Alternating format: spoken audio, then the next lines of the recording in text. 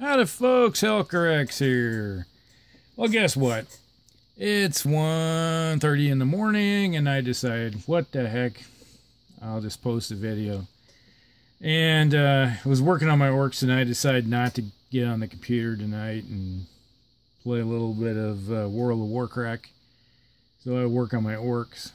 I want to do something productive instead of mindlessly killing electrons. Well, and what you see here is my orc horde from the 2nd edition Oldhammer orcs for the Orktoberhammer painting sessions. Alright, just grab these few of these little 30 little guys and show them to you. Alright, as you can see here, I went and did a checker pattern on some of the shoulder boards just to go a little crazy. Yeah, once I got started I just couldn't stop. The last 2 days I've been painting checkers and diamonds on these guys. Just a little everything. Bring a little bit of life to them. And you can see this guy here. Some of the shoulder boards are black.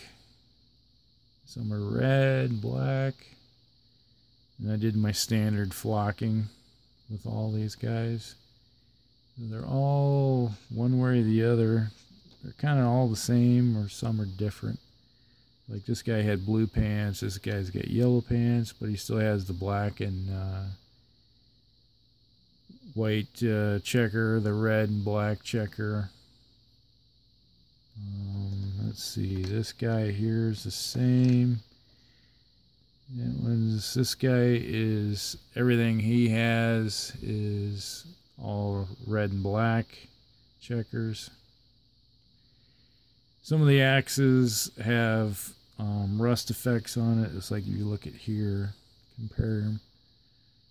This guy here has rust effects on his axe, but I sharpened the blade portion. You can see it's nice and shiny.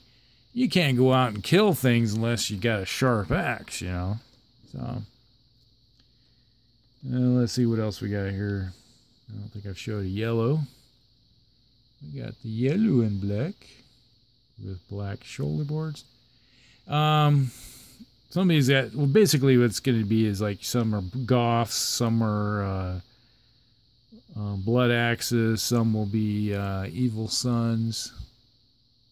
Just a little bit of everything in here. And I just made it as a giant war band. So they're doing a WA, so everything from every different clan is getting together.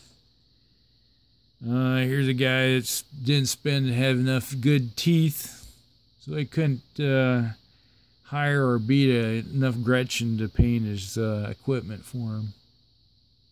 He's either short in the teeth or, you know, he's just not able to catch any Gretchen to do the job, beat him into submission.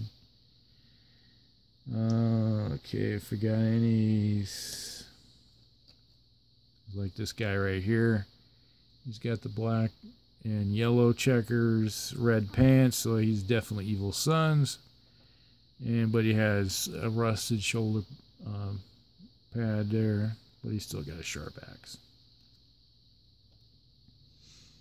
I think one way or the other. There might be, I think there's one or two in here somewhere. There we go. These guys, not very rich. He's a little short too. He didn't able to get everything painted up. But he still has a nice sharp axe. Okay, this guy right here. His shoulder pads are nice and unpainted. Just rust effects. Just beaten iron for his shoulders. But he still has a nice shiny gun. Yeah, you gotta have something to kill with. You don't want that to rust. So he takes care of that. Or else he has at least some type of snotling or Gretchen around to take care of some of the stuff. Alright. So that's what we got. We got all 30 done.